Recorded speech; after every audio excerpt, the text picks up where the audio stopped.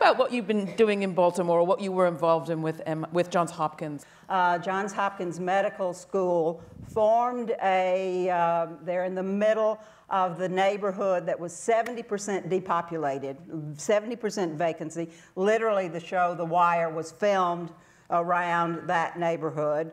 There were armed guards at the corner of every corner around the hospital, and it was a very difficult place. The city, the Anna E. Casey Foundation, Johns Hopkins as a major stakeholder, bought out all the residents, tore down the houses, gave them money, far more than the value of their houses, to move. They had the chance to move back when it was done. And then they did an RFP to create a new mixed income, mixed use neighborhood on 50 acres of land around the campus. Built a new school, built new retail, lots of local jobs. And so that was something that never could have happened without that public-private partnership, and couldn't have happened without all of those players contributing. And even so, the economics didn't work. They put out an RFP, and Forest City was selected to be the developer, and it's going to be a 30-year development. Where would Jane Jacobs have stood on something like that, Peggy? Because it is big. It's big in a way.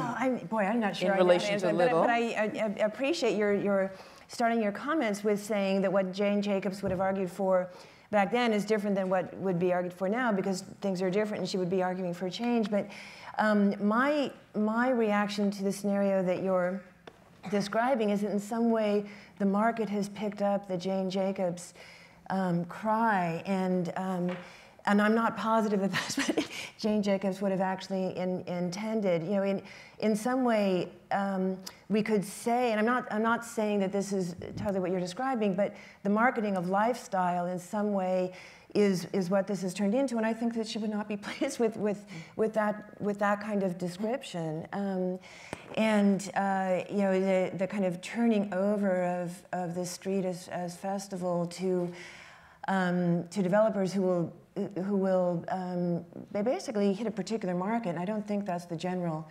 disempowered population. You know, it should be talked about.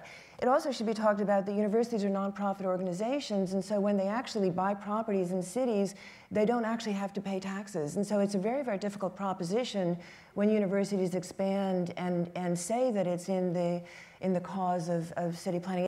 Andre, coming back to you, you talked about Greenwich Village. I mean, it's hard to imagine that Jane Jacobs wouldn't have had a few things to say about NYU right now. I think it's safe to assume she would be in the opposing camp. I mean, we haven't been involved in that campus, but I think, again, you know, it's very, well, as an architect, it's easy to see both sides, because you understand that universities today, especially universities that are landlocked and that don't have that reserve of growth space like Alston and Harvard or Manhattanville uptown, where are they going to go but up? And to stay competitive, the universities need, you know, bigger floor plates, higher floor-to-floor heights.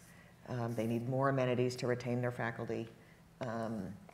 And so it is a complex set of issues. How has the changing economy changed some of these equations? You talk about that a good amount, and you do too, Sheila, the need to grapple with scale at a different level from 50 years ago. Sheila? Yeah, I mean, from our perspective, or my perspective, Jane Jacobs wasn't against large scale.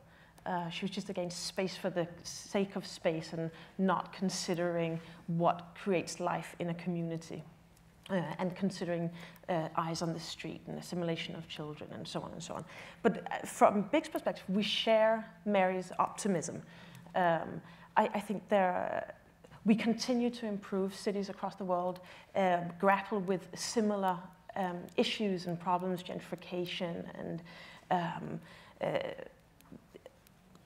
friction between groups and so on. But I think one of the things that we're very engaged in at BIG currently is injecting deliberate social benefits into infrastructure. For example, someone mentioned the High Line as their favorite place.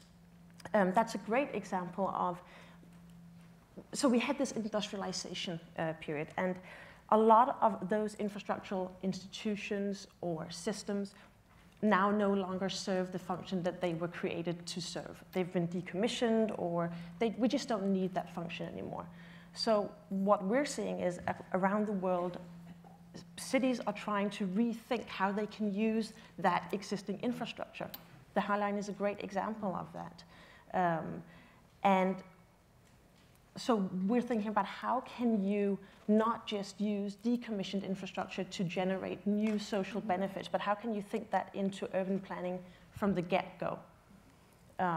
So how can you birth infrastructure with benefits to the community? I think that there's a way of considering infrastructure that's about, I think the High Line is great, but actually it's a social benefit, but it's very disconnected socially.